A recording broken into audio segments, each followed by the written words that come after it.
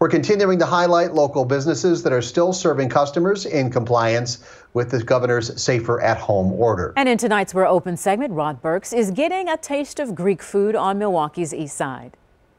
If you're looking for good Greek food, you have to try Apollo here on Brady Street. Now, they're feeling a little bit of the pinch because the local bars are closed right now because they stay open late, but they are open and serving you Greek food just the way you like it.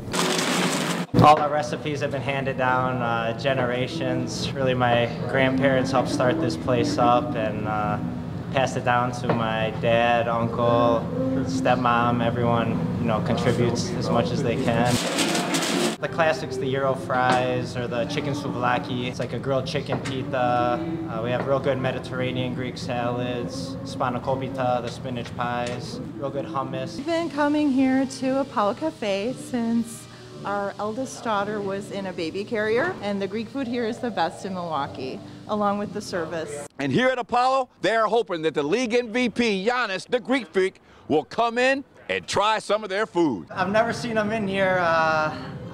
We invite him with open arms. If he wants to, should be the two-time MVP of the NBA. So anytime he's feeling a little homesick, wants some good Greek food, he knows where to come, Apollo Cafe.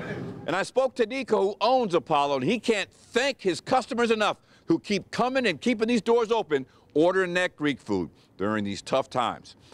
Here on Brady Street, I'm Rod Burks for TMJ4 News. And for a list of hundreds of local businesses who need your support during this tough time, head to tmj4.com/open.